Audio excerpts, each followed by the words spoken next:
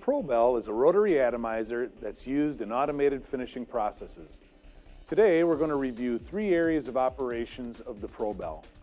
The first is air and fluid flow through the applicator. The second is the actual operation of spraying, cup washing, and purging. And the third is the operation of the electrostatics. Let's start with the air and fluid flow. There's 3 fluid lines that are connected to the ProBell. There's the fluid supply, the solvent supply, and the dump line. There are also 9 airline connections for various functions such as triggering valves, bearing air, and shaping air.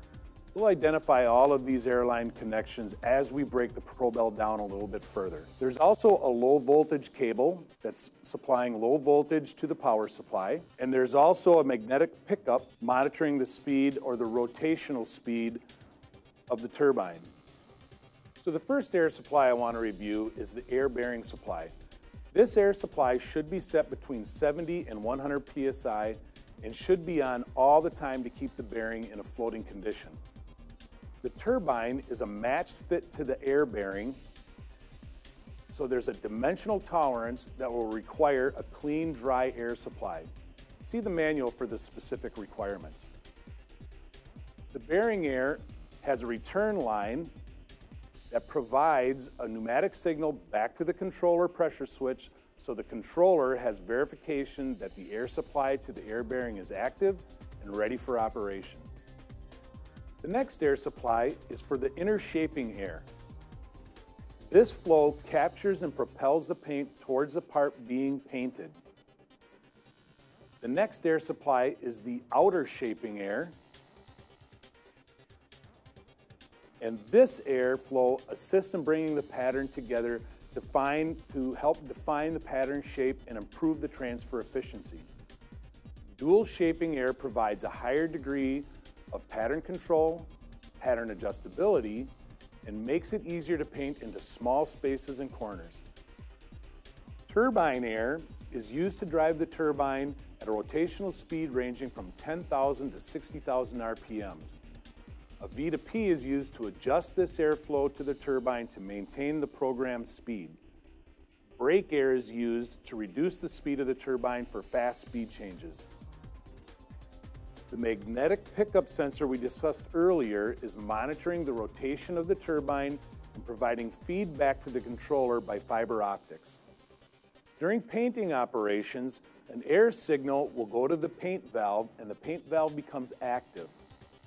The paint will travel through the top side of the dump valve, travel through the paint valve, and then continue on out to the bell cup.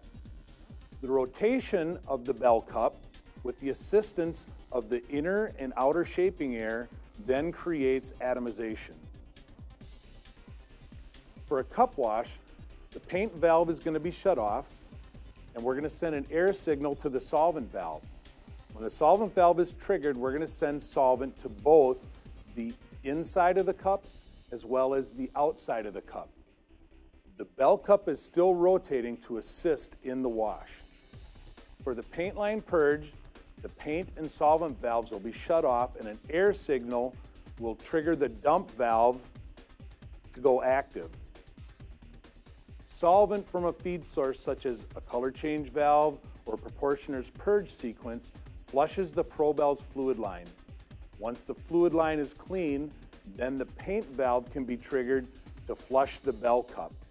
Air from an outside source, such as a color change valve again, can be introduced to remove the solvent from the gun in preparation for service. If service is not required, solvent can be left in the system. Now we're going to review the electrostatics operation of the ProBell. When loading the ProBell with paint, the electrostatics must be off. Once paint is loaded out to the bell cup, the electrostatics can be turned on. The controller is going to send a signal to the ProBell's internal power supply through a low voltage cable. The power supply then amplifies the signal up to 100 kV or 100 kilovolts. The high voltage is sent to the turbine, the air cap, and the bell cup. When the electrostatics are turned off, The high voltage power will be bled back through the power supply's internal resistor. Okay, that completes our overview on the ProBell rotary atomizer.